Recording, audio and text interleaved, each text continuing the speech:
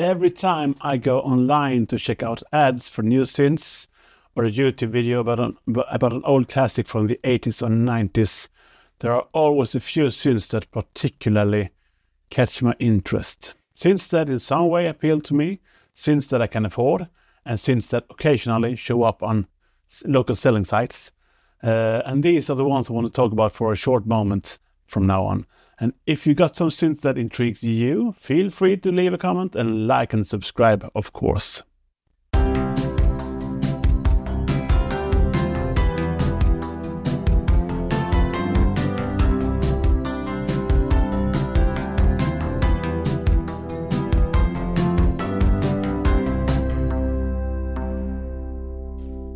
Okay, so in no particular order, I haven't ranked them.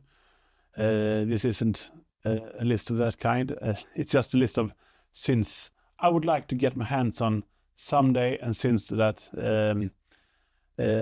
I would be able to get my hands on someday. I'm not talking about the Jupiter 8, Jupiter 6, Jupiter 4.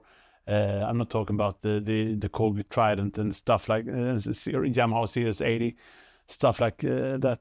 They cost like, yeah, way too much for my economy. These are synths that are obtainable by pretty much anyone who's interested in synths. So I've got a list in front of me, of course, and the first one is Korg Wavestation EX, Korg Wavestation period. I've never played one, of course. I've listened to many. I've got the VST version from Korg in my DAW. But I would love to get my hands on a unit itself, a Korg Wavestation EX, or AD, the rack-mounted version.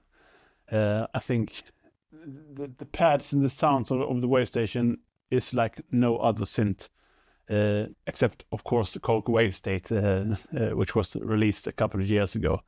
But I think a Korg Wavestation, and where I live, they go for around $200-300.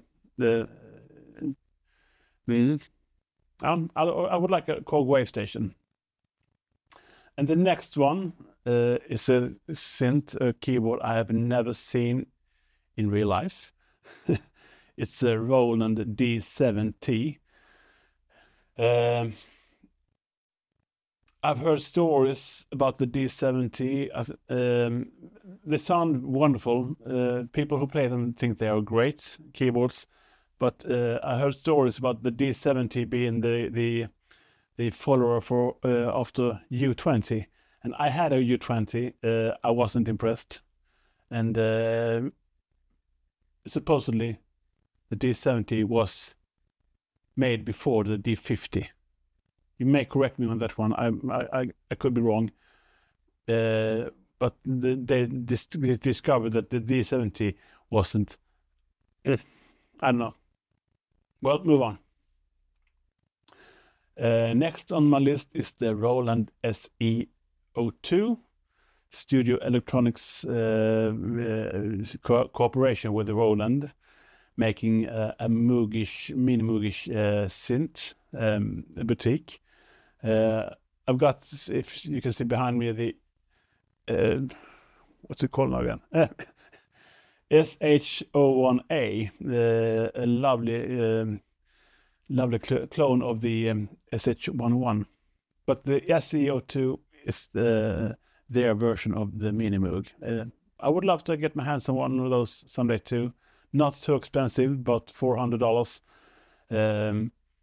They occasionally come up on trading sites here in Sweden where I live. And the next one is JD08, another Roland, a boutique based on the JD800, the monstrous VA synth that was released somewhere in the beginning of the 1990s. I think once again the sounds are quite similar to Wavestation, quite similar to D70, I believe. I love those lush pads. I love those evolving sounds you get from the JD08. It's virtual analog monster. And the next one is Arturia Mini Brute 2. I've never played one, once again, but they go for pretty cheap. And I think, listening to YouTube videos, that they sound very good. And the version 2 has this mini patch bay on the top right corner that I would love to temper on and experiment with. Well, speaking of analog clones, we have the Behringer 2600. Of course, I could never afford an ARP 2600, and I think Behringer's version looks and seems like a good clone of the 2600. Very intrigued. And of course, the voice of R2D2 was made by 2600. Well, that's a selling point to me. Another one is another VA synth from Yamaha, AN1X. Once again, never played one, know very little about it, but I've seen, of course, YouTube videos about it, and I think it's a wonderful kind of synth. And it was perhaps a bit too early in its days. I think the analog hype wasn't around at the time the AN1X was released. And I think it's time to revive the AN1X. Okay, moving on. The next one on my little list is the Behringer DeepMind 12. An original synth from Behringer, believe it or not. They don't always make clones. And I agree with the people who say, Behringer, please do your own stuff. DeepMind 12 is a very nice synth. Once again, know too little about it to make a statement about the value of it. But I think it's a synth I would really love to try out someday. And again, they are pretty cheap where I live, $600-700. Then we got the Behringer TD3, another clone from Behringer, from Roland TD3. I don't like the TD3 sound, really. It's more like suited for trance music, and that isn't my bag. I make synth pop, I make rock music. I'm a guitarist too.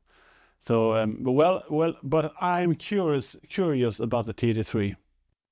What you can do, how you can tweak it, the sounds. Sometimes it's just nice to have a jam with something you're not used to have. Really?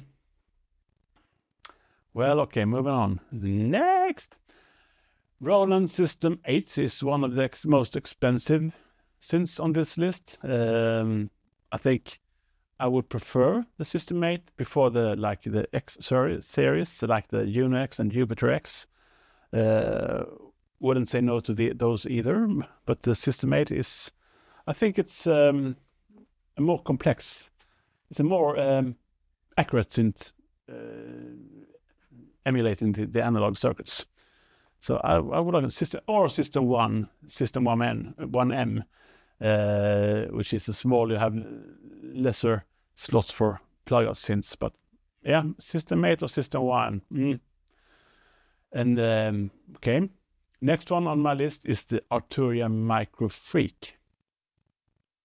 Well, that's all I know about that one. I've seen it a lot on YouTube. Many say hail to the Micro Freak. I must try one day. That's for certain.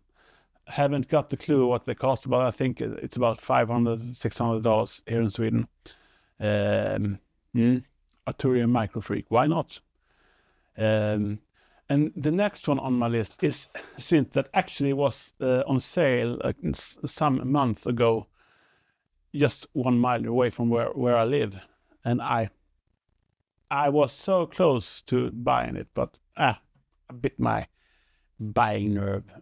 I said no, not this time, but it's the Krumer Bit 99, and believe it or not, we had this in a hobby shop where I live when I was a pre-teenager, and I always looked at the Bit 99, and it was like a very cool gadget, and it sounds very Italo disco.